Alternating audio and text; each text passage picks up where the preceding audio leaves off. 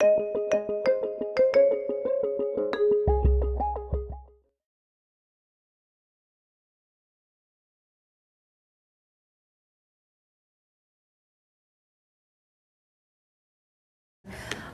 for some reason, chose a harder topic for myself. I thought I would give you more of a technical approach of the two things that are now quite popular, but perhaps underutilized by primary care doctors, as well as gastroenterologists. One of them is called, well, what I'm going to talk about today is the role of high-resolution esophageal manometry and how that may how your practice may benefit from it. There's two types of esophageal manometry. We do tend to put it all together, but basically it's an esophageal motility study that will measure the pressures of the esophagus and help you differentiate patients who may have dysphagia or non-cardiac chest pain. And then there's a 24-hour pH study which measures how much acid is actually produced in the stomach and therefore causing some of the reflux symptoms that may affect you. So one of the topics that I'll mention is the cost, utility, and limitations of these tests, how to order the tests, whether patients should be on medications or off medications when you order the test, and whether the management of gastroesophageal reflux disease is really effective.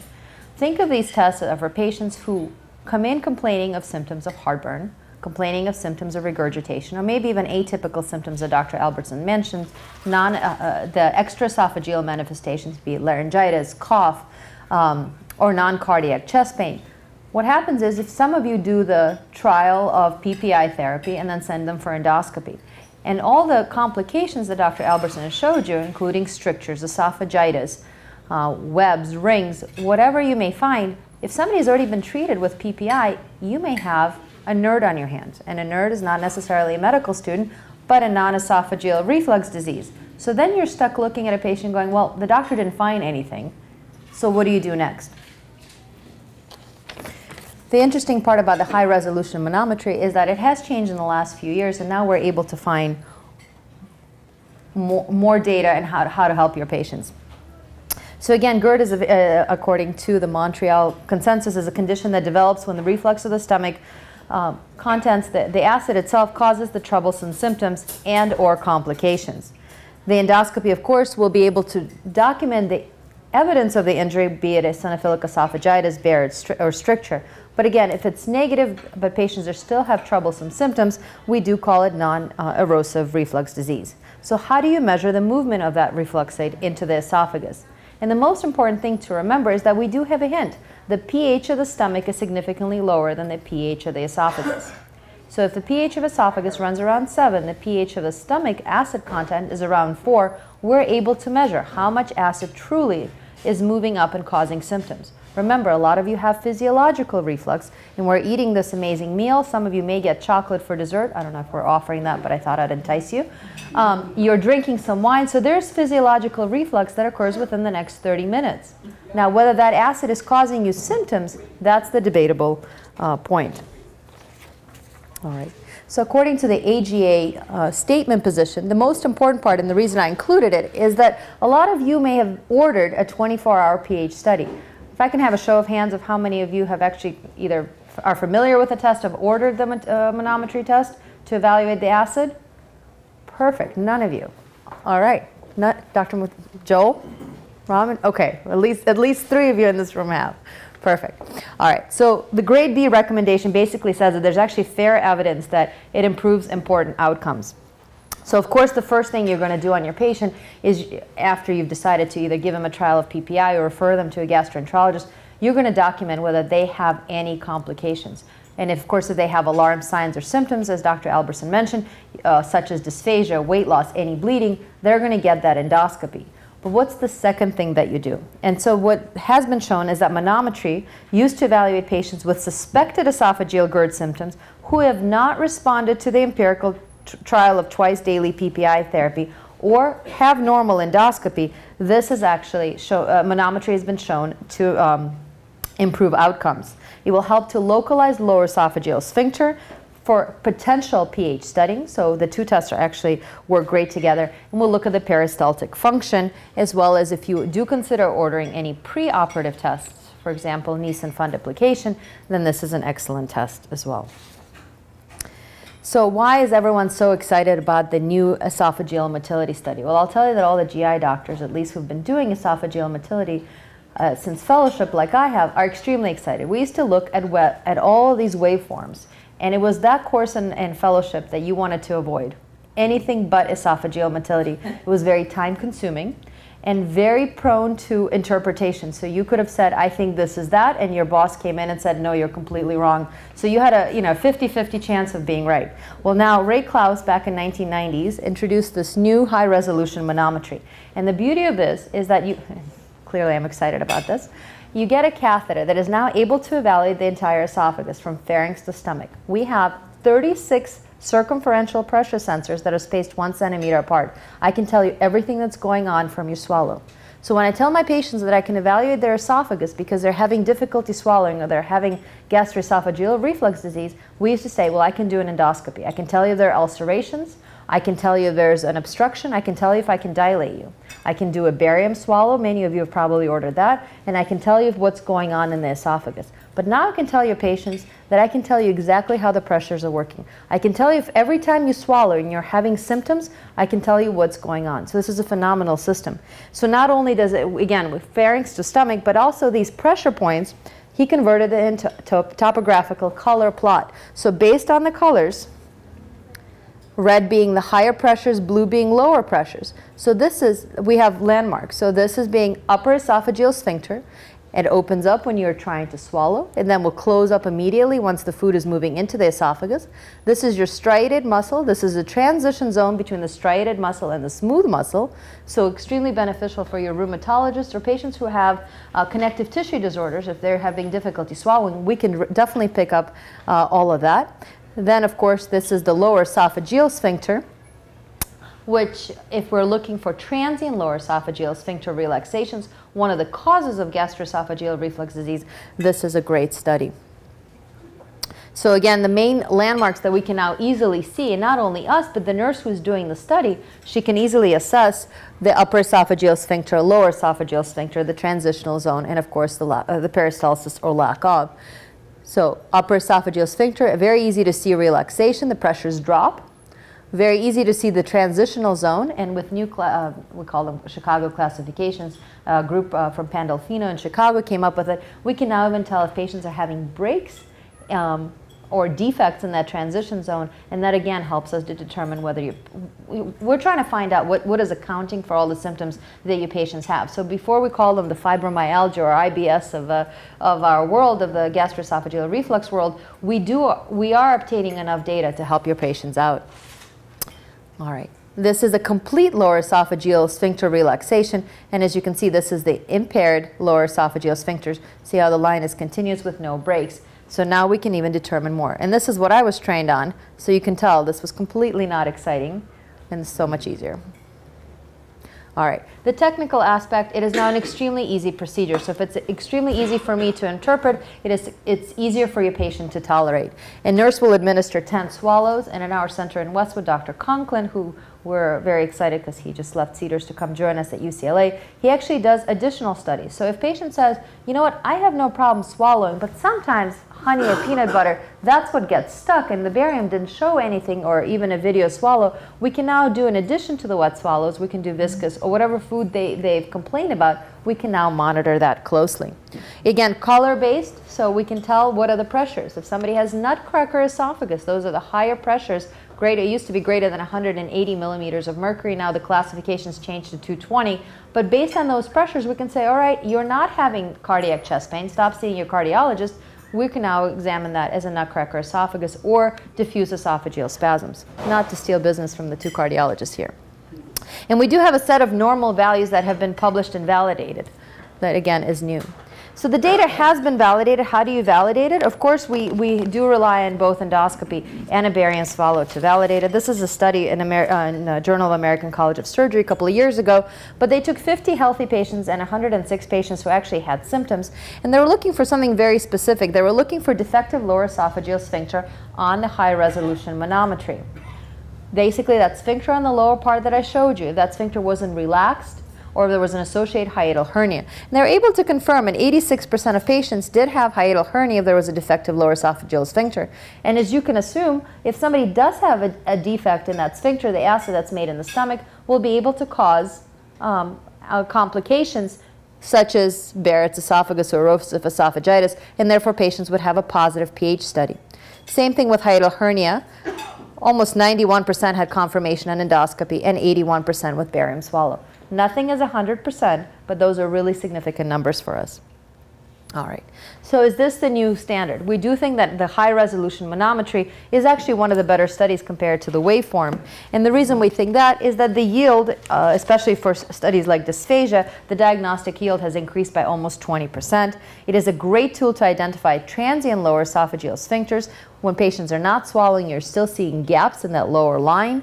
Bolus transit, we're able to follow that. It is more reproducible. This is a great study by Grubel, who basically said even medical students are getting the same results as fellows. So that's pretty good. Normal values, of course, have been established so we can do a proper test. And then important pathology, which is what I'm going to mention in just a couple of slides. We now have completely different treatment of achalasia because of that. And the technical imperfections where a catheter may coil up or there's air in the sheath, those still occur, but again, significantly less than before. So achalasia, most of you are familiar with. If you took internal medicine boards, there's always 1 or 2 questions on that. But the main thing that you need to know about achalasia is that there's impaired G-junction relaxation and there's a lack of peristalsis. So we used to call that classical achalasia. And the typical presentation on the barium swallow was this bird's beak. There's this narrowing. And the patients would come in presenting with either dysphagia or chest pain. And when an endoscopist would put camera in, we would see a lot of food remaining in the esophagus that wasn't going down. So the patients would be scheduled for either Botox, pneumatic dilation, or halomyotomy, and of course calcium channel blockers. Now the pathogenesis is due to impaired non-cholinergic, non-adrenergic inhibitory input. Nitric oxide is the one that's implicated in the physiological inhibition of relaxation. So we used to call it classical achalasia if we saw a lack of peristalsis. And then we used to call this term a vigorous achalasia because we didn't really know what was going on, but the pressures were extremely high in the esophagus and patients had the same symptoms, but manometrically we could not call it classical achalasia because there was actually really high pressures, and I'll show you pictures in just a little bit. Well, 3 years ago, again, Pandolfino is one of our godfathers of esophageal motility. He actually published a paper based on the new high-resolution motility. We've been calling achalasia incorrectly. So there's now 3 types of achalasia, not just 1. And look how different they look. So this is the classical type. There's absolutely lack of peristalsis. But type 2 and 3 that we kept calling vigorous achalasia are actually 2 separate types of achalasia and respond differently to therapy. Why do we care? Because patients that you were referring to surgery or Botox may not respond as well unless you know manometrically what's going on. So clinically, as you can see, they look completely different. And this is the simultaneous swallow. They always show you this picture on the boards. All right. So the classical type of achalasia was more prominent in females. Patients were presenting with dysphagia rather than chest pain. And when I put down more mean number of dilatation, that just meant that per 9-month study that they did, patients had about mean of 1.6 times that they've got dilated. But these patients actually had a better response to halomyotomy. So let's save our patients some time and money, and especially comfort. When somebody comes in, you diagnose them with difficulty swallowing. And I do realize achalasia is pretty rare, but better response to halomyotomy, they should go straight to surgery. The lack of peristalsis, in type 2 achalasia, patients presented with dysphagia, but type 2 responded great to anything. Anything you offered these patients, they did great. Type 3, more male predominance, complained of chest pain, and this type did not respond to any therapy. So they weren't doing great with anything. These are the patients that are coming back and saying, I had that surgery, but I'm still not feeling well. So as you can tell, high-resolution manometry is actually able to let us diagnose this new type of achalasia. Briefly, non-cardiac chest pain that was mentioned. Of course, first of all, you see your cardiologist, probably a couple of times if you keep complaining of chest pain, get every workup known to mankind. But once you realize that perhaps is not cardiac and is now esophageal, most of the patients you will refer for endoscopy or a trial of PPI BID for 4 weeks. let's say the endoscopy is negative, don't forget to order an ambulatory pH study and, of course, the motility study, because a lot of times what patients' symptoms, and that has been documented, when they're complaining of dysphagia or chest pain, again, that 50% of them may be just experiencing gastroesophageal reflux disease or functional chest pain. So empiric treatment has been shown to be of benefit. You could try it for 4 weeks. Prior to, that's how long it will probably take them to get an endoscopy. There's no really data comparing the esophageal manometry to medications, and those studies are pending. AGA, that's our big society, that's a grade 8 recommendation that if somebody has chest pain, you do have to test them if the chest pain persists. We have found abnormal esophageal motility in up to almost 30% of patients who've come in with non-cardiac chest pain. Some of the things that we have found was diffuse esophageal spasm. In fact, William Osler has mentioned that back in 1892, that's one of his presumption. However, less than 5% of patients will have that. Hypotensive lower esophageal sphincter, that's GERD. 60% of patients who have non-cardiac chest pain may just be suffering from gastroesophageal reflux disease. Of course, the nutcracker esophagus, that's what I just mentioned, that high pressures during peristalsis. And of course, about 10% will have non-specific motility disorders. All right. Now, I wanted to switch gears and go from the esophageal motility study that's mentioning the pressures to the 24-hour pH study. And the reason I went that way is because I tend to order both studies together. I think they're very complementary. The first study that will allow the patients to have the 10 swallows, we're able to find out where their lower esophageal sphincter is. So when we put the second catheter in for the 24-hour evaluation of their esophageal acid, we actually know where the sphincter is, and therefore where that catheter should end. And again, it is a grade B recommendation to go ahead and proceed with ambulatory impedance or catheter pH or wireless pH monitoring. That's Bravo. I don't know if any of you have heard of that, and we'll talk about that in just a little bit. That's the wireless pH monitoring. We do know that we are able to measure the acid that your patients have between 24 hours if you do the old transnasal catheter system, which I think is wonderful, or even a 48 to 96-hour measurement of acid. All right. So some of the algorithms for heartburn that has been shown, this is part of Medscape. Again, heartburn, no alarm symptoms, you can try the PPI, no response, you will do an endoscopy. Alarm symptoms, you go straight to endoscopy. And although they recommend ambulatory pH right away to look for symptoms association for reflux, the GI Society actually says consider doing motility study in conjunction with the ambulatory pH to make sure that the esophageal peristalsis is within normal limits and you're not missing achalasia or motility disorder.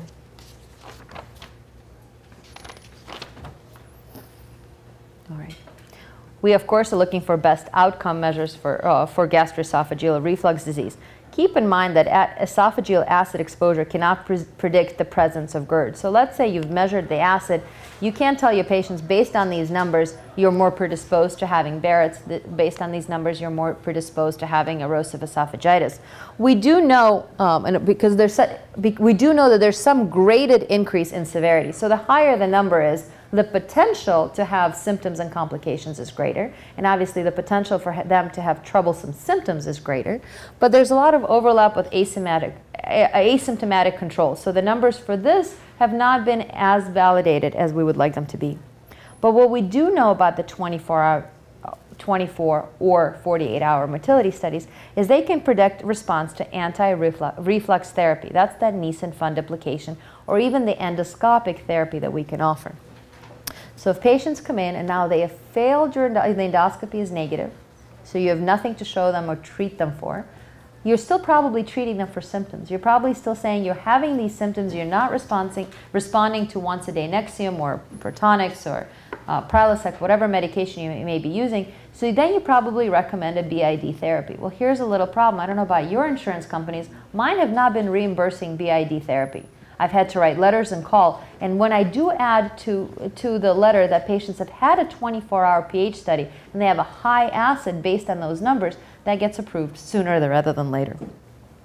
So abnormal pH score, if somebody has a lot of acid off medications, once we can tell them that they will have a better outcome with Nissen fundoplication or surgery.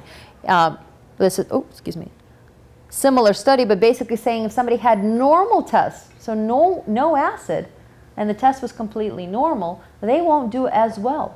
So before you send anyone to surgery, please get the study done. In fact, most surgeons now require it and will not perform surgery without it, because no one wants to have a poor outcome after surgery.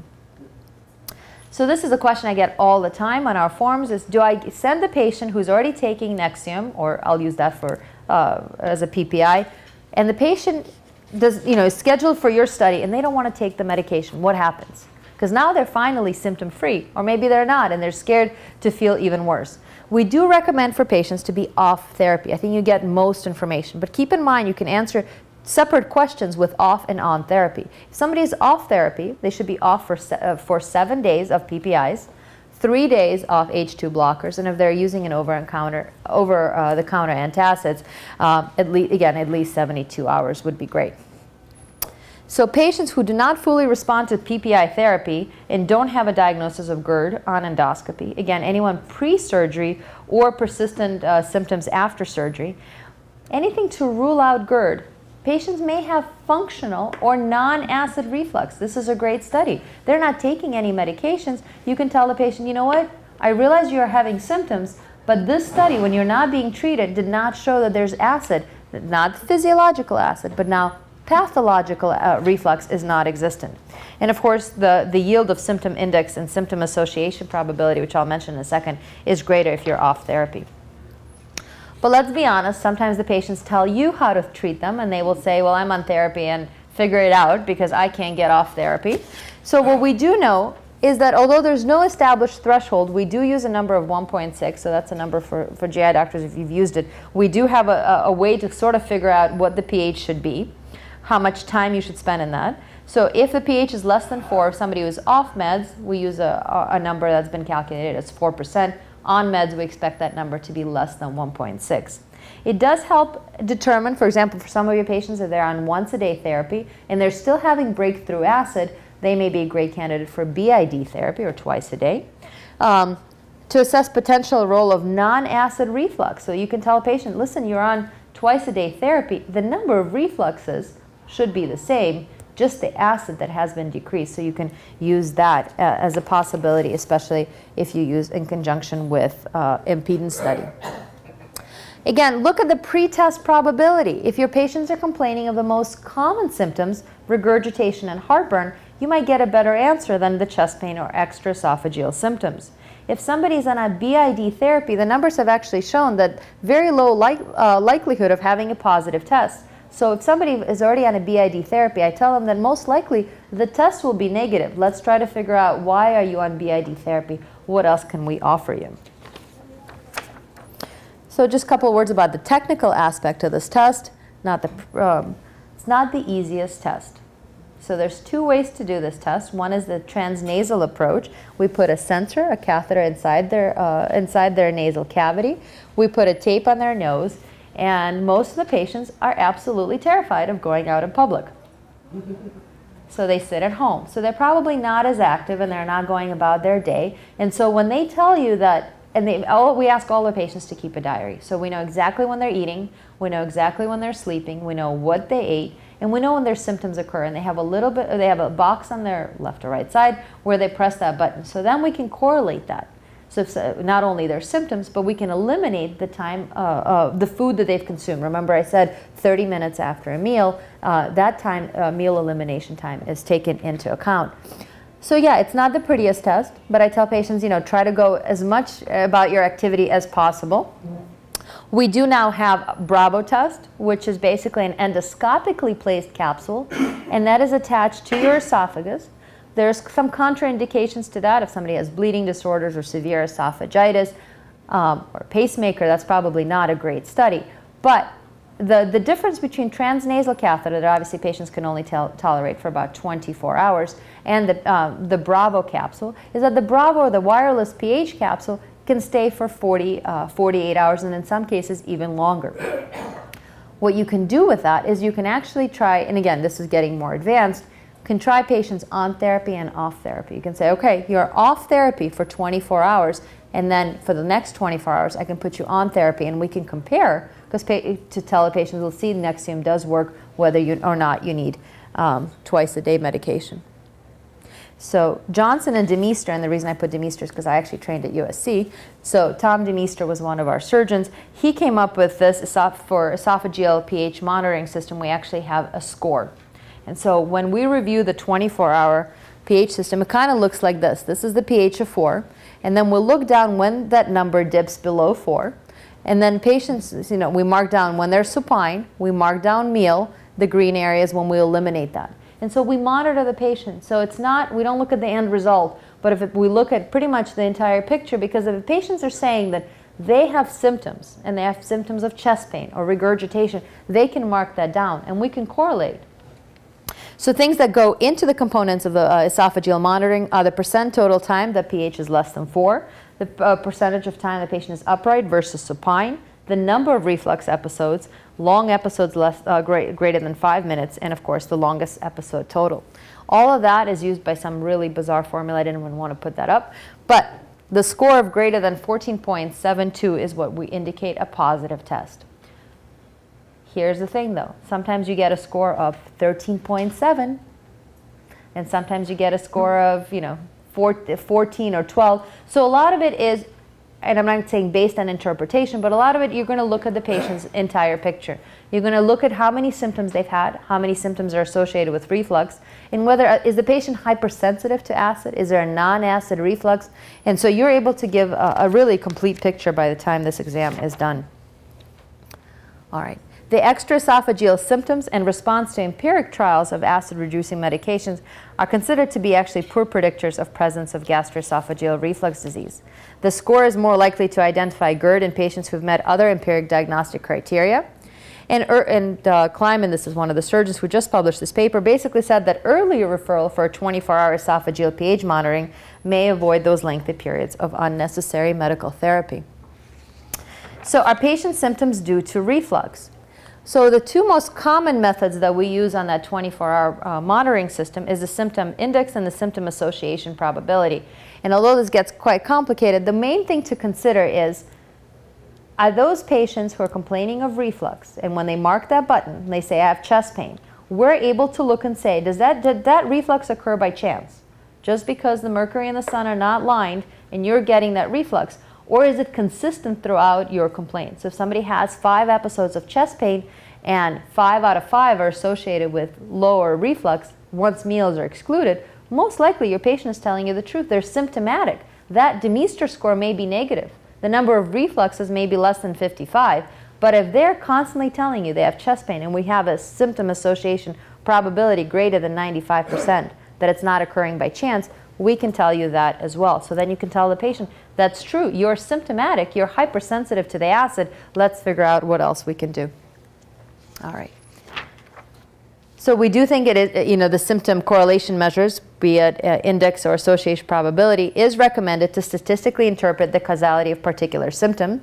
The use of symptom correlation in chronic laryngeal symptoms, meaning extraesophageal symptoms, is actually as yet of unproven benefit. For some patients, such as non-cardiac chest pain, it actually works great. And of course, if the more data you have, i.e. 48 hours, more than 24 hours, the more data we can get. So in light of Obamacare, we do want to know, is everything cost effective? So again, this is a retrospective data in 100 patients, and patients came in with symptoms of anything from chest pain, dysphagia, regurgitation. And what they noticed is that 83 patients came in with esophageal symptoms. The time to refer to a 24-hour esophageal study was 208 weeks among those patients. The 17 patients who had extraesophageal symptoms, it took them 52 weeks to see a gastroenterologist and get a, not for endoscopy, for a 24-hour pH study. These patients had refractory symptoms despite long PPI use. So cumulatively, 21,411 weeks of PPI therapy beyond the recommended 4 to 8 week trial. That's a lot of money. That's a lot of medications, right? When they noticed out of those patients, 30% actually had negative pH monitoring. 30% of patients probably did not need that PPI therapy. They might have had non-acid reflux. They might have had non-cardiac chest pain. Assuming 100% sensitivity test, they obviously had a statistician as part of the system, $7,000 per patient over 10 years was spent. Now, we know that no test is 100% sensitive. I told you before some of the numbers I used are between 60 to 80%. But let's say even if we had a 35% sensitivity on that test, switching therapy, meaning doing that test, would have been cost effective. Now, keep in mind, doctors continue therapy even in the absence of normal findings because patients are saying there is a symptomatic improvement. This study is actually from abroad, from Switzerland, and that was published in the Scandinavian Journal of Gastro. Same thing, they took 300 patients who were referred for the first time. They noted that patients had anything from GERD to connective tissue disorder. And what they noticed was the cost per testing was estimated to be $305 American. To change the management, because that's what they had to do, was actually $465 a patient. So combined 24-hour pH and manometry, meaning both esophageal pressures and the 24-hour study, has been shown to be useful and cost-effective. Of interest, the diagnosis was changed in the management in 66% of patients, altered diagnosis in 44% of patients, and confirmed in only 38% of patients.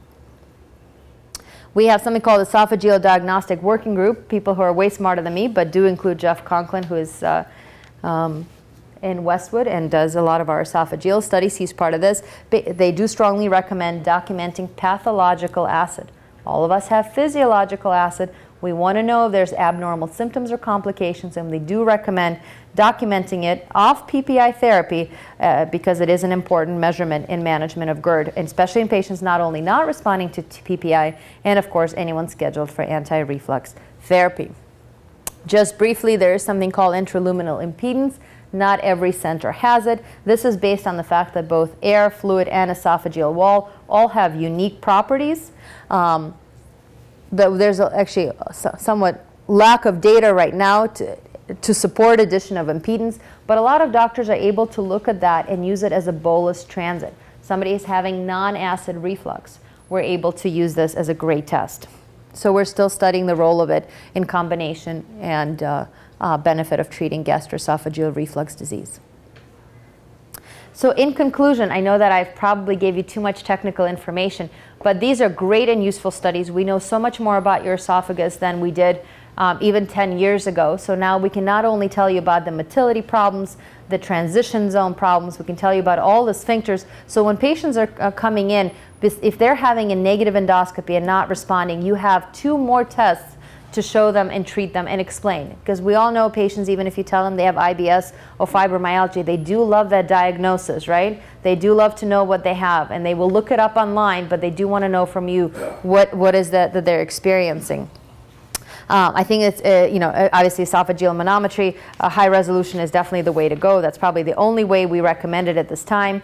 If symptoms persist and the endoscopy is negative, this is definitely your test. If you're thinking of sending somebody to surgery, this is mandatory. If they don't do well post-surgery, this is a great test to again figure out why they're symptomatic.